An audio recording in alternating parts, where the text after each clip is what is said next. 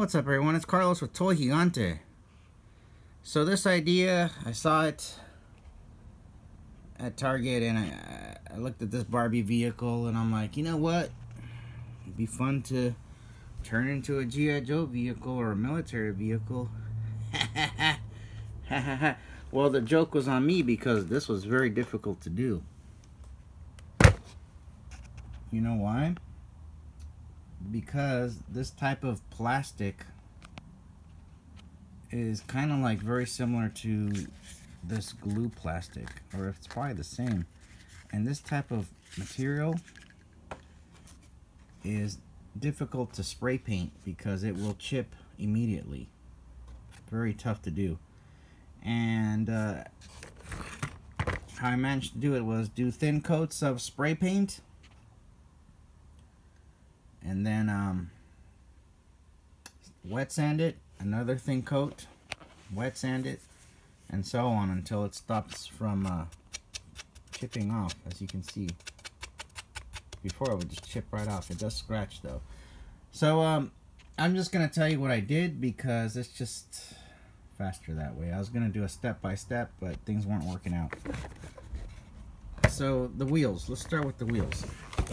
This is the original. It had the Barbie emblem in the center. So all I did was I flipped over the wheel. I took it off, flipped it over, and there you go. These are deeper, and they kind of remind me of the Vamp wheels. Okay. Let's see what else I did. As you can see, it's really high right here, the windshield, so I cut it, and I lengthened it a little bit, and I put styrene tubing there just to make it lower. I took the seat belts off and this part out, and I cut the seats a little bit, and I filled them with resin in the back. These are solid now in the back. I had to cut them back, what, like an inch or something like that. You can see the lines right there. And this was a really sloppy job on my end. I rushed it really fast just to do it. But you know, it's something that you can probably do with your kids or something, to teach them about spray painting. You know, just a quick and affordable little project. This was about $25 at Target. I got this little winch thingy on eBay. It's for 1/10 scale RC cars. Stuck it on there. Let's see what else I did. I didn't do much. The steering wheel was up here like that. It was up like that, and I just made a new hole and put it in like that. And I got the singer from System of a Down driving it. He's happy. So yeah, now it's made for the Joes. If you want like a prop vehicle. This was left over from the His Tank project. I just stuck it on there to cover the Barbie license plate, which looks like that. And that's it. This was just a simple, fun project just to see if I could do it. Do I recommend it? Sure, if you want to learn how to spray paint, which I'm still learning. But I just did a quick camo style paint job, really quick with the spray cans. I wish I had my airbrush. Can't find it, but just a quick little custom. Oh, and this I got, it said it had a B for Barbie, and I sanded that down. Had a little Barbie emblem. I just added this piece. So, and these were decals that I put in afterwards, and I spray painted over them. So as you can see, for a nice 4-hour project, not bad. If you take longer, like if you take a longer time on it, you can probably get even better results.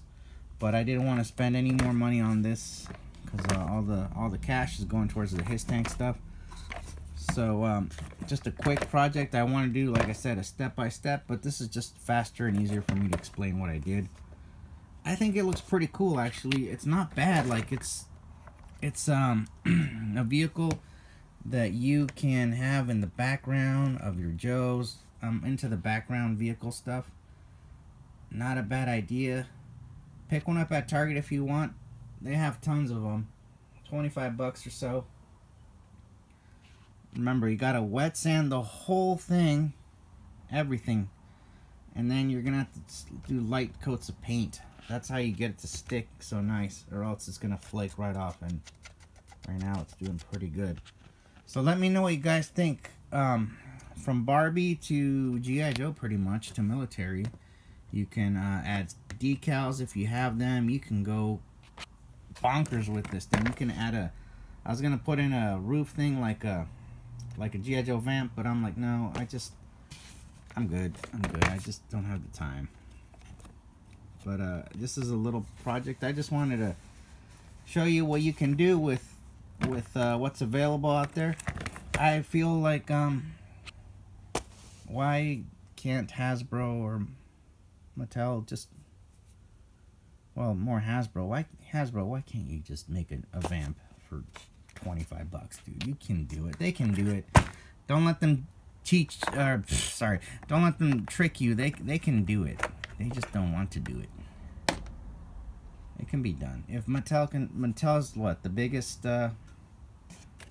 toy company on the planet, and then second is Hasbro. Hasbro, you can do it, man. I know you can. You just don't want to. But that's fine, whatever. So I'm just looking for other vehicles to customize. See, it's already chipping in there. I didn't sand that well in there, and that could happen inside. But it's all good. It's just I'm gonna sand it, spray paint it. Here we got Outback inside, and let me get his backpack and things.